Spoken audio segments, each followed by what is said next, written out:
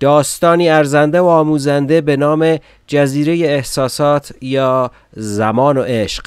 با هم در این درس انگلیسی خواهیم آموخت، داستان خواهیم آموخت، درس زندگی یاد خواهیم گرفت. Once upon a time there was an island where all the feelings lived. Happiness, sadness, knowledge, and all of the others, including love. Once upon a time یعنی روزگاری. There was یعنی اونجا بود. Was گذشته is. An island یعنی جزیره. ببینید دوستان ایسلند نوشته میشه ولی آیلند خونده میشه. Where جایی که all همه the feeling یعنی احساس و feelings یعنی احساسات lived یعنی زندگی کردن در زمان گذشته فعل live. پس در اینجا lived زندگی کردند. چه کسایی؟ feelings احساسات. چه احساساتی؟ happiness خوشبختی، sadness اندوه و غم، knowledge آگاهی و دانش، and all of the others و بقیه، including از جمله شامل love عشق. پس یه جزیره‌ای بوده که احساسات در اونجا زندگی میکردن. یک بار با هم با سرعت کمی کندتر از حالت نرمال درس رو بخونیم. لطفا شما هم تکرار کنید. Once upon a time there was an island where all the feelings lived. Happiness, sadness, knowledge, and all of the others, including love. خب حالا میبینید که چقدر خوب میتونید بخونید. آفرین بر شما. حالا یک بار دیگه با سرعت نرمال برای شما این قسمت رو بخونیم. شما هم لطفاً تکرار بکنید. Once upon a time there was an island where all the feelings lived. Happiness, sadness, knowledge, and all of the others, including love. روزگاری جزیره‌ای بود که تمام احساسات در آنجا زندگی می کردند. شادی، غم، دانش و همچنین همه احساسات از جمله عشق. One day it was announced to the feelings that the island would sink. So all constructed boats and left. Except for love. One day one یعنی یک one day یعنی یک روزی it was announced اعلام شد. announce یعنی اعلام کردن و announced حالت سومشه. it was announced یعنی اعلام شد حالت مجهول در زمان گذشته. to به چه کسی؟ to به the feelings به احساسات. that که the island اون جزیره THE گرفته یعنی اون جزیره مشخص که داریم در موردش صحبت میکنیم. کدوم جزیره؟ همون جزیره‌ای که احساسات داخلش داشتن زندگی میکردن. would sink چی میخواد بشه؟ میخواد غرق بشه. would sink غرق خواهد شد. would در اینجا حالت گذشته فعل will به زمان گذشته برمیگرده. sink یعنی غرق شدن. پس چه اتفاقی قرار بیفته؟ جزیره قرار غرق بشه. بهشون اعلام شد. It was announced to the feelings به احساسات. So بنابراین. پس در اینجا معنی so یعنی بنابراین.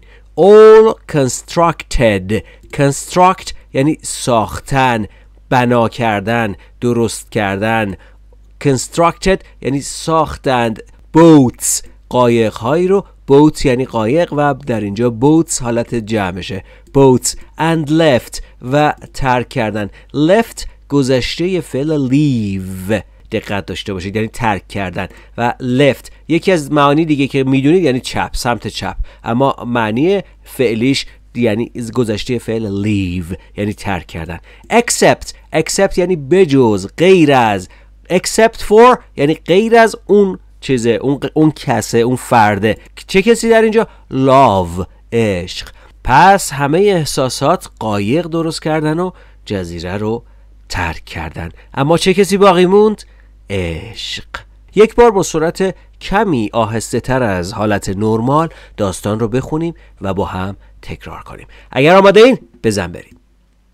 One day it was announced to the feelings that the island would sink, so all constructed boats and left, except for love. یک روز به احساسات اعلام شد که جزیره غرق خواهد شد. بنابراین همگی قایق‌هایی ساختند و آنجا را ترک کردند به جز عشق. One day it was announced to the feelings that the island would sink, so all constructed boats and left, except for love. Love was the only one who stayed. Love wanted to hold out until the last possible moment. When the island had almost sunk, love decided to ask for help. Love, عشق, was, بود. The only one یعنی اون تنها فرد به خصوص. Who, فردی که stayed گذشته فعل stay یعنی ماندن یا ایستادن. این در اینجا ایستادگی کردن هم میتونه معنی بده. stayed، عشق تنها فردی بود که who stayed، کسی که موند تو جزیره. همه رفتند. حالا چه اتفاقی افتاده؟ Love wanted گذشته want یعنی خواستن. wanted to گذشته همون want to. I want to، من میخوام یه کاری رو انجام بدم. و در اینجا love، عشق، wanted to میخواست که hold out، میخواست مقاومت کنه. hold out در اینجا یعنی مقاومت کردن، استقامت کردن. until یعنی تا زمانه، تا لحظه. بچه ها تلفظ آی رو دقت کنید. آی به اون صورتی که شما شاید شنیده باشید تلفظ نمیشه. خیلی هم میگن until. نه عزیز دلم، until یک صدا بین ای و ا. until یعنی تا زمانی که، تا وقتی که. the last possible moment یعنی لحظه. possible یعنی ممکن. last یعنی آخرین. the last possible moment یعنی اون لحظه آخر ممکن. پس عشق میخواست چیکار بکنه؟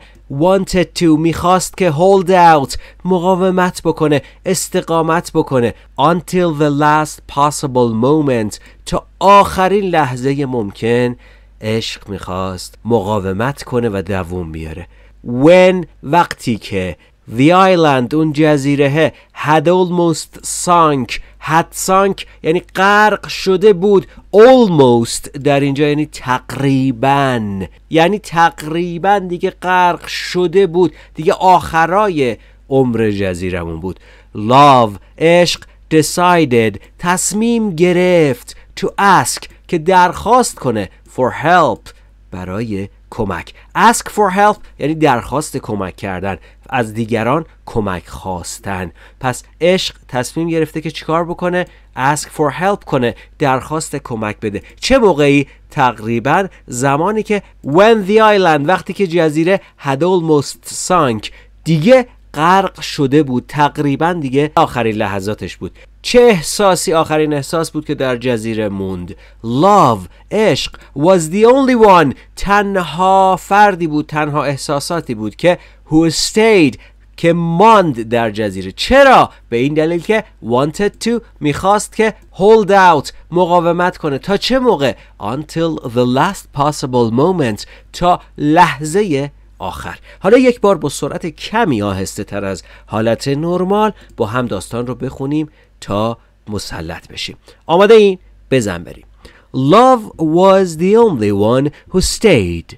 Love wanted to hold out until the last possible moment. When the island had almost sunk, love decided to ask for help.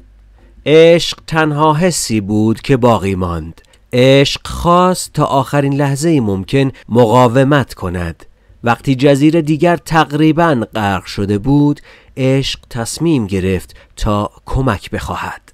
Love was the only one who stayed. Love wanted to hold out until the last possible moment.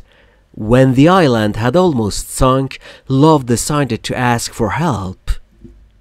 Richness was passing by love in a ground boat. Love said, Richness, can you take me with you?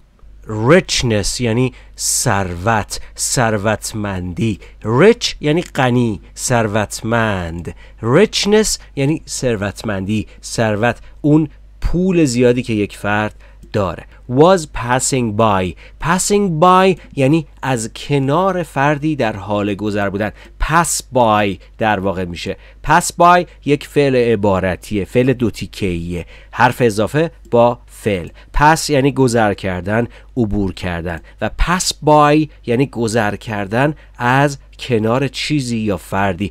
داشت گذر میکرد از کنار چیزی. از کنار چی در حقیقت؟ از کنار عشق. چه کسی؟ ثروت. ثروت was passing by. داشت از کنار love میگذشت. پس ساختارش رو یاد گرفتید. حالت گذشته استمراری و فعل عبارتی pass by.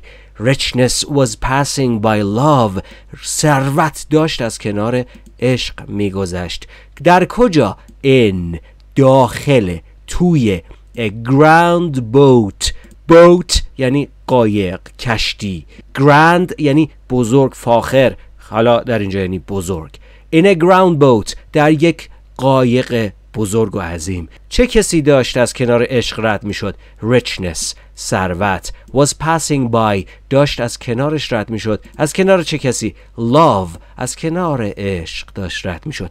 داخل چی؟ in a ground boat در یک قایق بزرگ. love said گذشته فعل say. بچه ها دقت کنید، گفتن میشه say، درسته؟ اما گذشتش نمیشه said، میشه said. پس اینو دقت داشته باشید، یکی از اشتباهات بسیار رایج زبان آموزا. پس گذشته فعل say میشه said. love said love گفت. richness اینجا صداش کرده، بعدش کاما گذاشته دیگه. این کوتیشن ها هم که دارید میبینید یعنی که این جمله توسط این فرد گفته شده. در انگلیسی داستان ها و نوشته ها به این صورته. love said عشق گفت، کاما این کوتیشن ها و اون چیزی که گفته. richness صداش کرده. ثروت can you آیا تو میتونی take برداری، بگیری. take me مرا بگیری، ببری. with you take with you یعنی منو با خودت ببری. take me with you منو با خودت ببر. can you take me with you آیا میتونی منو با خودت ببری از این جزیره، من رو هم نجات بدی. عشق به ثروت میگه آیا ثروت میتونی من رو هم با خودت از این جزیره ببری و نجات بدی؟ حالا یک بار با هم با سرعت کمی آهسته تر از حالت نرمال بخونیم. لطفاً شما هم عزیزان دل قربون چشماتون برم تکرار کنید تا خوب یاد بگیرید. Richness was passing by love in a ground boat. Love said, Richness, can you take me with you? ثروت در قایقی مجلل در حال عبور از کنار عشق بود. عشق گفت، ثروت آیا می توانی من را هم با خود ببری؟ حالا یک بار با سرعت نرمال تکرار میکنیم. بچه ها شما هم تکرار کنید. Richness was passing by love in a ground boat. Love said, Richness, can you take me with you? Richness answered, No, I can't. There is a lot of gold and silver in my boat. There is no place here for you. Richness answered, No, I can't. There is a lot of gold and silver in my boat. There is no place here for you. Richness ثروت answered گذشته فعل answer یعنی پاسخ دادن. answered پاسخ داد به عشق. عشق ازش درخواست کرده بود. No نمیتونم، نه نمیشه. I can't من نمیتونم. چرا؟ حالا میخواد توجیه بیاره. توجیه کنه که نمیتونه کمکش کنه. There is وجود دارد، هست. بچه ها فعل هست با است فرق داره. حتی تو فارسی شما هرگز به جای است نمیتونید بگید هست. مثلا نمیتونید بگید این فیلم خوبی هست، چون معنی فعل هست وجود داشتن با است بودن فرق داره. There is وجود دارد، هست a lot مقدار زیادی of gold از gold طلا and و silver یعنی نقره in my boat در قایق من. There is وجود داره no place هیچ جایی. There is no place یعنی هیچ جایی وجود نداره، منفیش کرده. Here اینجا منظورش کجاست؟ داخل قایق. in my boat here اینجا یعنی in my boat در داخل قایق من جایی وجود نداره. برای کی؟ for you ای عشق در قایق ثروت هیچ جایی برای تو وجود نداره. پس چه کسی بهش پاسخ میده؟ richness ثروت. چجوری میگه؟ answered پاسخ داد no I can't من نمیتونم. There is a lot of gold and silver مقدار زیادی طلا و نقره وجود داره in my boat در قایق من. There is no place فضایی وجود نداره، جایی وجود نداره here اینجا برای تو. پس چرا جا وجود نداشت؟ چون ثروت قایقش رو پر از gold and silver کرده بود و بهش پاسخ داد. یک بار با هم با سرعت کمی آهسته تر از حالت نرمال میخونیم. شما هم لطفاً تکرار کنید عزیزان دل. قربون اون تکرار کردنتون که باعث میشه رشد کنید، پیشرفت کنید. Richness answered, no, I can't. There is a lot of gold and silver in my boat. There is no place here for you. ثروت جواب داد در قایقم طلا و نقره زیادی وجود دارد و اینجا جایی برای تو وجود ندارد. Richness answered, no I can't. There is a lot of gold and silver in my boat. There is no place here for you. Love decided to ask Vanity, who was also passing by in a beautiful vessel. Vanity, please help me. I can't help you, love. You are all wet and might damage my boat. Vanity answered. Love decided. Decide یعنی تصمیم گرفتن و decided یعنی تصمیم گرفت. To ask که درخواست کنه، که بپرسه، که بخواد. از چه کسی؟ Vanity. Vanity یعنی غرور. Was also passing by همچنین also داشت چی کار میکرد؟ Was passing by از کنارش داشت میگذشت. از کنار چه کسی؟ Love از کنار عشق. In در داخل a beautiful vessel. Vessel یک لغت و یک کلمه دیگه برای قایق، یک نوع دیگری از قایق. Vanity عشق داره میگه Please help me لطفاً به من کمک کن. چه کسی میگه؟ Love از چه کسی میخواد؟ Vanity. Vanity حالت استاندارد تلفظ غرور. Vanity حالت امریکاییشه و Vanity حالت استانداردشه. Vanity یعنی غرور. گفتیم Love decided to ask عشق تصمیم گرفت که درخواست کنه. Vanity از عشق. پس ask حرف اضافه from نداره. Ask vanity از vanity از غرور درخواست کنه. Who was also passing by که داشت از اون اطراف، از اون کنار عبور میکرد. In a beautiful vessel در یک قایق زیبا. Vanity please help me. غرور لطفاً کمکم کن.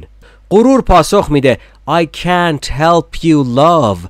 عشق من نمیتونم کمکت کنم. غرور بهش میگه چرا؟ You are all wet تو سراسر خیس شدی and might damage my boat و ممکنه might یعنی امکان داره damage خسارت زدن my boat به قایق من، به کشتی من، به vessel من.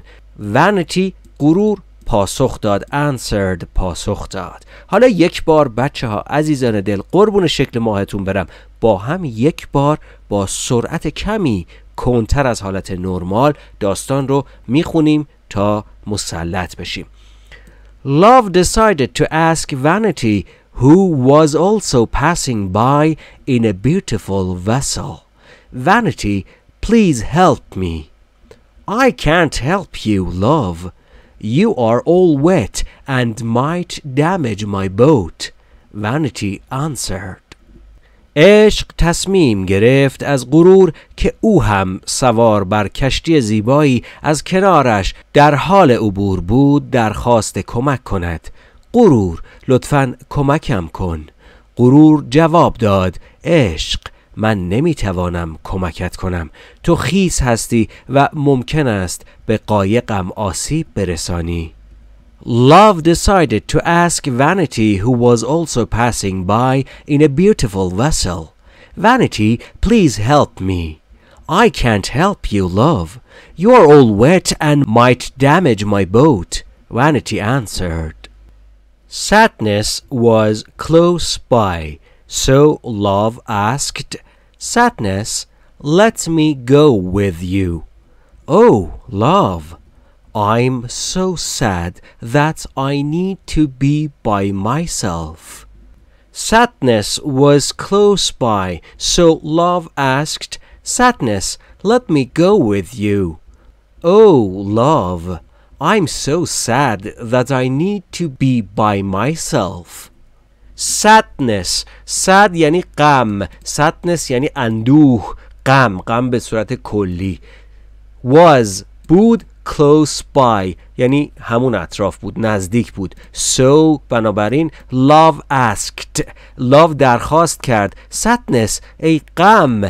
let me به من اجازه بده. let me go اجازه بده بروم. تو انگلیسی نمیگیم اجازه بده بیام با تو، میگیم let me go with you، اجازه بده با تو برم در حقیقت، اما در فارسی میگیم اجازه بده با تو بیام. with you با تو. let me go with you اجازه بده با تو بیام. غم بهش چی میگه؟ میگه oh عشق I'm so sad من خیلی غمگینم. اینجا so یعنی بسیار. that که I need لازم دارم to be باشم by myself. be by myself یعنی با خودم باشم، تنها باشم. پس غم هم نیاز داشت که تنها باشه، عشق رو با خودش نبرد. بچه ها عزیزان دلم، قربون چشماتون برم. امیدوارم که غم و اندوه از شما به دور باشه. با هم یک بار با سرعت کمی آهسته تر از حالت نرمال تکرار کنیم. تکرار کردن باعث میشه که خوب یاد بگیرید. آماده این؟ بزن بریم. Sadness was close by, so love asked, Sadness, let me go with you.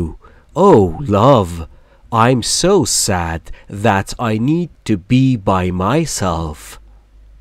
غم نزدیک بود، بنابراین عشق درخواست کمک کرد. اجازه بده همراهت بیایم. غم جواب داد: آه عشق، من خیلی غمگینم و نیاز دارم تنها باشم. Sadness was close by, so love asked, Sadness, let me go with you. Oh, love, I'm so sad that I need to be by myself. Happiness passed by love too, but she was so happy that she didn't even hear when love called her. Happiness passed by love too, but she was so happy that she didn't even hear when love called her. happiness یعنی خوشبختی، شادی. happy یعنی خوشحال و happiness یعنی شادی، خوشحالی. passed by قبلا گفتیم pass by یعنی گذر کردن از کنار چه کسی؟ love. to همچنین. but اما she اوی خانم اینجا استفاده کرده، یعنی هپینس رو اختصاص داده به یک اوی خانم. قطعا خانم ها باعث خوشبختی و خوشحالی در زندگی میشن. نه نمیشن. چرا؟ مادر، همسر، دوست دختر، دختر. پس خانم ها باعث شادی میشن. امیدواریم که خرسند و شادکام باشن همشون. was بود، so happy انقدر خوشحال. so در اینجا یعنی بسیار زیاد و همچنین انقدر به چه اندازه؟ به اندازه هپی بود، خوشحال بود. that که she didn't even hear او حتی نشنید didn't even hear حتی نشنید when love وقتی که عشق called her پس عشق شادی رو هم صدا کرد اما happiness انقدر خوشحال بود که didn't even hear حتی نشنید وقتی که love عشق اون رو صدا کرد. یک بار با هم با سرعت کمی آهسته تر از نرمال بخونیم. تکون بده لبهای زیبات رو. صدات برسه به اینجا. Happiness passed by love too. But she was so happy that she didn't even hear when love called her. شادی هم از کنار عشق گذشت و به قدری شاد بود که حتی صدای درخواست عشق را نشنید. Happiness passed by love too. But she was so happy that she didn't even hear when love called her. Suddenly there was a voice, "Come, love, I will take you." It was an elder, so blessed and overjoyed, love even forgot to ask the elder where they were going. Suddenly there was a voice, "Come, love, I will take you."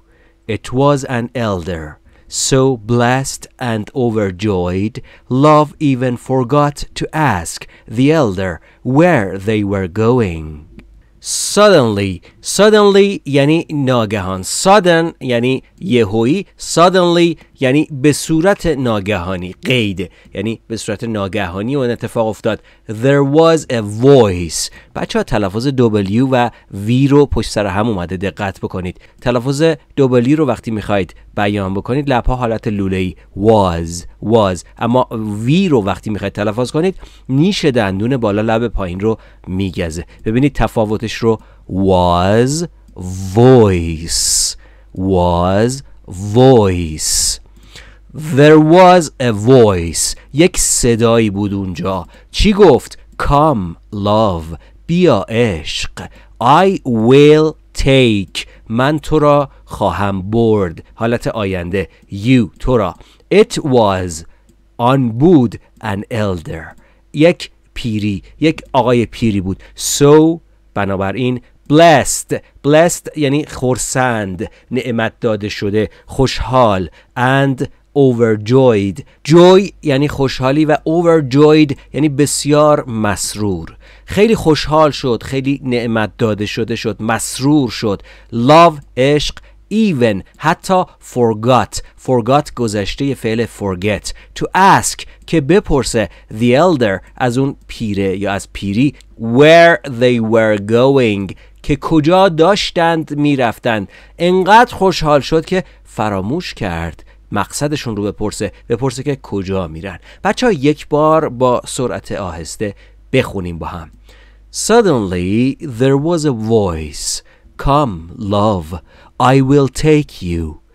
It was an elder, so blessed and overjoyed, love even forgot to ask the elder where they were going.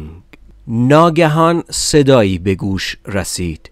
بیا عشق، من تو را همراه خود خواهم برد. صدای پیری بود.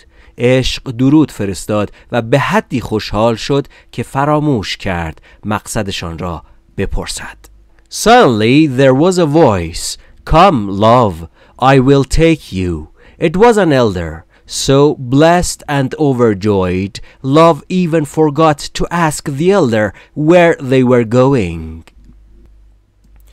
When they arrived at dry land, the elder went her own way, realizing how much was owed the elder.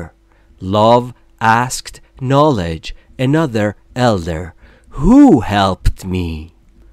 When they arrived at dry land, the elder went her own way, realizing how much was owed the elder. Love asked knowledge, another elder, "Who helped me?"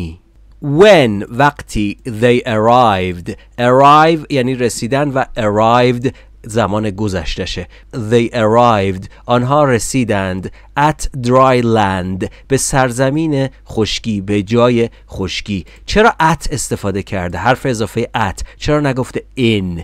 بچه ها زمانی که شما میخواید به سطوح اشاره بکنید، مثلا سطح زمین، سطح کشتی، سطح اتوبوس، یک جایی که یک سطحی وجود داره و در اینجا dry land یعنی سرزمین خشکی و منظورش رسیدن به خشکیه، از حرف اضافه at اضافه میکنیم. اما زمانی که به جاهای مسقف یا جاهایی که به داخل میخوایم اشاره بکنیم، از حرف اضافه in استفاده میکنیم. حالا رسیدن به سرزمین خشکی. حالا the elder، اون پیریه، went، رفت. کجا رفت؟ her own way، راه خودش رو گرفت و رفت. realize یعنی پی بردن و realizing یعنی در حال پی بردن. how much، چقدر. was owed یعنی مدیون بودن. the elder، عشق چی بود؟ was owed the elder، به اون پیری مدیون بود. love asked، پرسید. knowledge، از کی؟ از دانش، از آگاهی. پس asked حرف اضافه نمیگیره. asked knowledge، از دانش پرسید. another elder، یک پیر دیگر. کی بود؟ knowledge. who helped me، چه فردی کمک کرد مرا. بچه ها یک بار با سرعت کند با هم بخونیم. حتما تکرار کنید. When they arrived at dry land, the elder went her own way. Realizing how much was owed the elder, love asked knowledge, another elder, who helped me. وقتی به خشکی رسیدند، پیری راه خودش را در پیش گرفت. عشق با علم به این که چقدر مدیون پیری است، از دانش که فرد مسن دیگری بود پرسید چه فردی نجاتم داد. When they arrived at dry land, the elder went her own way. Realizing how much was owed the elder, love asked knowledge, another elder, who helped me. It was time, knowledge answered. Time? Asked love. But why did time help me? It was time, knowledge answered. Time? Asked love. But why did time help me? It was time. اون زمان بود. اون پیریه کی بود؟ زمان بود. Knowledge، دانش. Answered، پاسخ داد. Knowledge answered، knowledge پاسخ داد. It was time. اون زمان بود که به تو کمک کرد. Time asked love، عشق پرسید. زمان. But اما. Why، چرا. did در اینجا فعل کمکی برای سوالی کردن استفاده شده و همچنین برای تاکید. time help me. Why did time help me؟ چرا زمان به من کمک کرد؟ تعجب کرده. عشق تعجب کرده که چرا زمان کمکش کرده. با هم یک بار با سرعت کند میخونیم. It was time, knowledge answered. Time asked love. But why did time help me؟ دانش جواب داد. زمان بود. عشق پرسید. زمان؟ اما چرا نجاتم داد؟ It was time, knowledge answered. Time asked love. But why did time help me? Knowledge smiled with deep wisdom and answered, because only time is capable of understanding how valuable love is. Knowledge smiled with deep wisdom and answered, because only time is capable of understanding how valuable love is. Knowledge، آگاهی و دانش. smiled یعنی لبخند زد، گذشته فعل smile. with، با. deep wisdom یعنی خرد. deep wisdom یعنی با آگاهی بسیار عمیق. and و answered، پاسخ داد. because، چون. only time، تنها زمان. is capable یعنی قادر، توانمند. capable پس میشه توانمند، قادر. پس تلفظش capable نیست. capable یعنی قادر، توانمند. capable of something، توانمند به چیزی. به چه چیزی؟ understanding، دانستن، آگاهی بر. how، چقدر. value یعنی ارزش و valuable یعنی ارزشمند. love is. عشق است. Because only time is capable of understanding how valuable love is. چرا؟ Because only time. به خاطر اینکه تنها زمان قادر به اینه که توانمند اینه که بفهمه، متوجه بشه چقدر ارزشمند عشق. به به، به چه جایی رسید داستانمون. یک بار با هم با سرعت آهسته تر از حالت نرمال با هم بخونیم. Knowledge smiled with deep wisdom and answered, because only time is capable of understanding how valuable love is. دانش با فرزانگی خاص و عمیقی لبخند زد و جواب داد، زیرا تنها زمان است که توانایی درک ارزش عشق را داراست. Knowledge smiled with deep wisdom and answered, because only time is capable of understanding how valuable love is. خب حالا میخوایم یک بار به صورت نرمال کامل داستان رو از ابتدا تا انتها با هم بخونیم. بچه ها تا اینجا ما به صورت تشریحی و تحلیلی داستان رو خوب یاد گرفتیم، با هم با سرعت کند خوندیمش. اگر تا اینجا این کار کردید الان باید بتوانید به صورت نرمال همزمان با من بخونید. اگر این اتفاق نیفتاده لطفاً برگردید این داستان رو دوباره تمرین کنید، دوباره کار کنید. به جای اینکه هزاران مجموعه آموزشی، هزاران درس دیگر رو کار بکنید، این درس رو لطفاً 10 بار 20 بار کامل کار کنید. این درس روی یوتیوب به صورت ماندگار خواهد بود در کالج رایگان انگلیسی مثل آب خوردن تا شما بتونید استفاده بکنید در هر کجای دنیا که هستید. لطفاً تکرار کنید، دوباره با هم با سرعت نرمال یک بار میخونیم و خودمون رو محک میزنیم. آماده این؟ بزن بریم.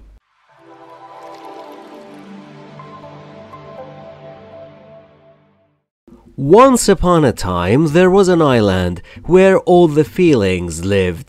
Happiness, sadness, knowledge, and all of the others, including love. One day it was announced to the feelings that the island would sink. So all constructed boats and left, except for love. Love was the only one who stayed. Love wanted to hold out until the last possible moment. When the island had almost sunk, love decided to ask for help. Richness was passing by love in a ground boat. Love said, "Richness, can you take me with you?" Love decided to ask Vanity, who was also passing by in a beautiful vessel. Vanity, please help me. I can't help you, love. You are all wet and might damage my boat, Vanity answered.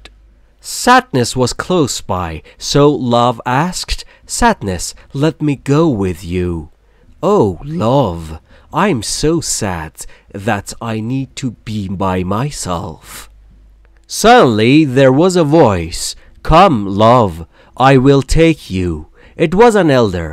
So blessed and overjoyed, love even forgot to ask the elder where they were going.